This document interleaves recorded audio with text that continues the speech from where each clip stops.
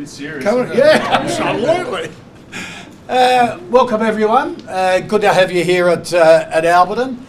Absolutely delighted to welcome Warren Tredrea onto the board of the Port Adelaide Football Club, the latest member-elect.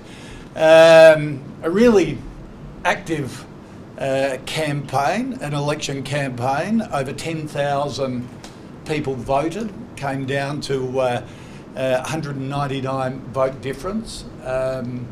It signifies the passion of Port Adelaide members, which we love, and we're really grateful to have two legends of the club who are really willing to come and play a more active role in the operation of the club. We are looking forward to having Warren's football skills on the board, legend of the club.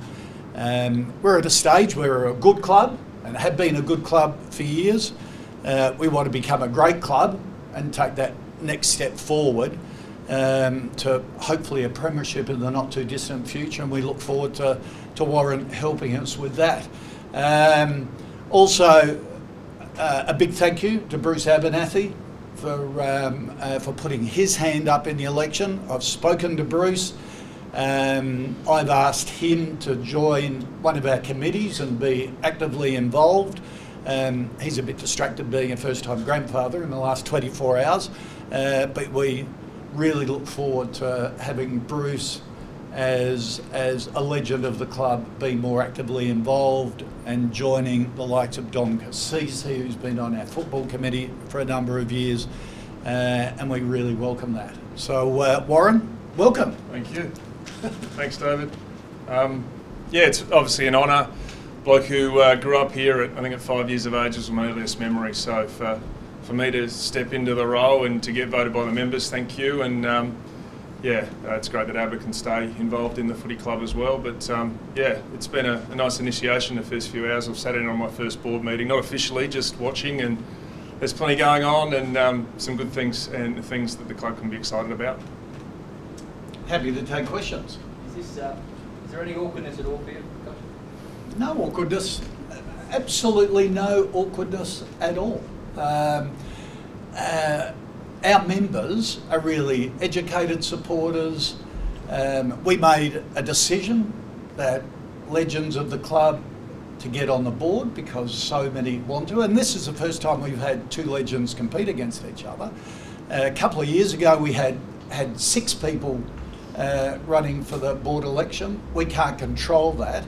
I'm welcoming and absolutely happy for anyone that the members elect, but also for any past player to be involved in the club intimately as well. So, you know, that's what we are. We're a community club with a great history,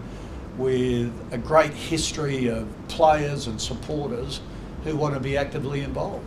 So, sorry, because given the last year, maybe the last 2 years, I mean, how do you and Warren, have you smoothed things over? I mean, how do you kind of smooth things over now that you're working together closely? Oh, I don't think there's been a need to smooth anything over.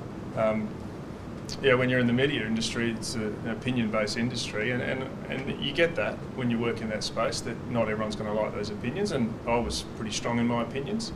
But I faced that opportunity when the first opportunity didn't eventuate, to sit back and recalibrate what I'm going to do. And I thought, in my space in my life, a chance to put you where your mouth is and go, you know what, I want to help my club. I think I've got something to offer. And part of that journey, I noticed that Port Adelaide was the only board that didn't have a former player, either as a CEO or a board member. And I thought, I've got something to offer. Throw my hat to the members, and I was fortunate enough to get a phone call, was it late last night or the night before? Everything's been moving pretty quickly, that I got a good result. So, and David called me with that great result. I was pretty happy. The kids are happy. One son doesn't know what it really means. The other one's really happy because he loves going to footy. But yeah, I'm looking forward to getting my hands dirty and getting involved in the board and helping out. And can I just add, we argue all the time on the board. So Warren and I will continue to argue as well, because we're passionate about the club. We have ideas. We want the club to get better. So it doesn't mean you don't like the bloke. you just have a different opinion, and so you discuss it and do what's best for the club. What do you think about how? And have you seen as divisive having two grades go head to head, forcing members to choose? Don't forget, we don't decide who runs in the member election. As I said, this is the first time and Kathy Nagel, who is our existing member-elect director, was going to run, but then had to step out for work reasons. So we just leave it up to the members. The club didn't decide who was going to run in the member election, so it wasn't divisive to us at all. It's just what the members wanted and the people who nominated. But I guess there was an opportunity last year with Darren Cahill's vacancy for Warren to come into the board as, I guess, not a member-elected person. I mean, is that something you're going to look at, I guess, more in the future? Make sure the club rates have to go through the member election, kind of get a member-elected path? No, but that's what I said last year, to go through member election, because, okay, who do I choose between Bruce and Warren, who both want to come on the board? Now, we have a vacancy on the board, but also there are a lot of other skills that you need on a board, and there's diversity that you need to have on the board. So we have an issue of gender balance now, but because we have a female director dropping off and a male coming on, so I've got to address that. There are a lot of moving parts in putting a board together. One name you kind of mentioned before, who's on one of the subcommittees, Don Cassisi's kind of been flagged that he might be in line for a board spot at some point in the future. Will he have to go through the member elected? Yeah, just like Gavin had to go through, like George Fiarchi had to go through as well. What do you think the closeness of the vote says about your fan base at the moment? Okay, what the closeness and the number who voted reflects a passion of Port Adelaide members. It is a club with members that are football educated, that are passionate, have an opinion, and we love them for it. And it will never change. It's part of Port Adelaide's DNA. That's, you only have to know that when we lose to realise how it really stings and the passion. So may we never lose that. I think it's the magic of Port Adelaide, that there is a commitment, there's a buy-in, there's a love for their club, and as a director, we take that incredibly serious and respectfully as well, because we're guardians of a club that people love. Do you think there's a little bit of a split there, and do you see a way that you can close that gap? I don't believe it's a split. I think the most passionate thing about Port people, when they're agitated and go quiet, the crowds don't go quiet. They get into the players. It's always been the way, ever since I was 5 to when I played to now I sit in a commentary box and watch the games. I think from some of the stuff I've just seen in it would suggest it's not the case in the boardroom. And it's quite exciting. For me, having a perspective from outside to inside, it's going to be very interesting. But me being a member-elect, and effectively, if I want to continue to do this role long term, I have to represent their thoughts on the board. And that goes from all sorts of different things, to Guernseys, to logos, to membership prices, to engagement, to family days, to everything. And most fundamentally, my skills I bring, some media skills. I'm the football person on the board. Rob Snowden is the football former manager, strategist on the board. David's obviously got his skills in media and finance and governance and all that. So everyone brings a different set of skills, and my job is to somehow help Ken Hinkley, his coaching crew, and Chris Davies, ideally would be amazing, to win a 20-year anniversary from when we won the premiership back in 2004. It'd be nothing better for Port fans to celebrate that at the end of the year if things go well. So it's about helping and certainly not hindering, like many people are trying to suggest. Has anything changed for you being a fan, going from being a fan and a legend to a board member? Do you have to toe the line? No, I probably need to take a little bit more of a breath. But passion's good. if you get crucified for showing passion and care and integrity and honesty, I think we're not doing it right. There's nothing wrong with that. I guess there's some fans who will see you as a kind of, agent for change kind of thing. I guess if they want change, I mean, what can you do? I mean, what do you hope you can do? I guess, can you come in and, No, it's for me, it's straight away people will say it's about change. It's about trying to get success. This club has existed to win premierships. It's now 20 years since we won our last one. They're not easy to win. And history would say Port's been pretty close the last few years. So, if anything, you offer your expertise to try and somehow help the people who are paid to do their jobs to get that result. And none better than the players. I know as a player, we didn't get involved in board votes or discussions or governance or anything. You're there to be a professional athlete. And that's no different to the players and coaches.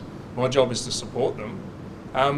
But at some stage, tough decisions have to be made in all areas of the business. It's a hard line to toe sometimes, being a board member and being in the media. David, have you kind of spoken to Warren about any advice? I guess anything you can and can't say? No. We're pretty clear. We have a board charter of behaviours and beliefs and values.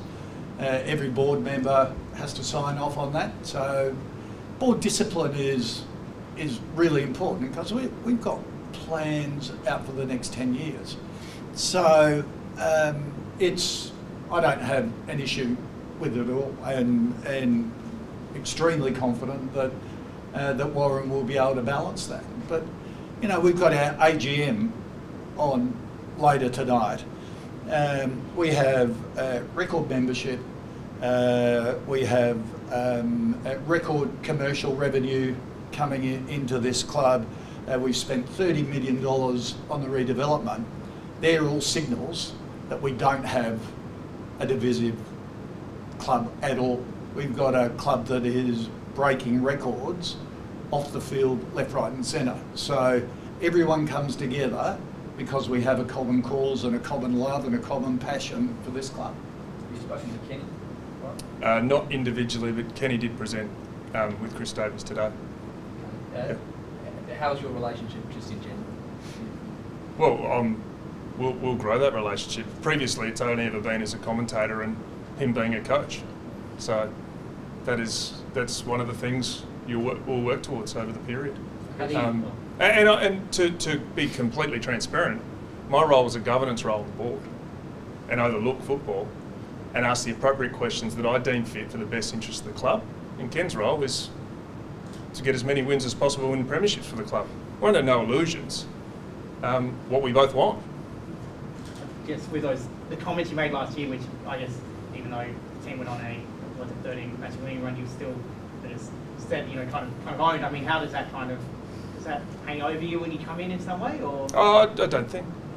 I was open at the time. My thoughts. We're all grown men. We've moved on from there, and I'm here to support it, and support the club and give back to the club that gave me a lot. Are you fully backing Kenny with it? So how do I? Are you fully backing him? Yeah, he signed a 2-year contract with the club last year. Yeah. So, you previously said his position's untenable. But he's since signed a 2-year contract to the club. So he's a contracted coach at the club. And the club has unanimous support in him. How do you reflect on those comments? Now, obviously it made a big stir. How do you reflect on them? Sort of well, they were my honest comments at the time. Yeah. Have they changed? Huh? Have they changed, your opinion? Well, I'm not going to be giving you any headlines today, if that's what you're wanting. Of course I am. I'll have my strong thoughts around any discussion we need to have inside the football club. And that's effectively, I think that's what our members have voted for. They want someone to ask the questions that need to be asked at the right time. Otherwise, I wouldn't be standing here. You don't see this result, David, as anti-Kent in any way? No, not at all. Because remember, it is there were 2 terrific candidates. We have 65,000 members. 10,000 of them voted. 55,000 decided not to and were happy with the way things are going. The really active members decided they wanted to have a say in the makeup of the board going through, and it was pretty evenly split, and the best person won. Last couple, guys. When we filled the vacant spot that Darren left? We will, remember we had the vacant spot back then as well. So we didn't leave it vacant after Darren left. We've always had 9 in case we needed to change strategy and bring in a director that had particular skills that we were lacking at the time. As I said earlier, I will definitely now fill that spot with a female director to rebalance from a gender and diversity point of view for the board, which I think any modern board does. What's that 10% you think the board's been missing over the last few years? Oh, I could give you an answer on that, but my role is governance now. So that's for people to find. I don't think they're far away. I'm actually really excited about. I think there's elements in my thoughts and being a player that I think I'll bounce off people, but that's not for public consumption. But yeah, you can't play in what the last three of the last 4 final series without being far away. You know, we were a team many years ago that led the comp and didn't get there for 2 or 3 years, and then learned a valuable lesson and was successful. So I don't think much is, you know, you don't throw it all out when you're winning a lot of games of football. How public are you planning on being this year, Warren, with your media, with media roles now that you're on the board? I'll work with 5AA again. I'm contracted for that, so I'll commentate some games of footy and talk about performance-based stuff. Certainly not board-based stuff. Else I get told off.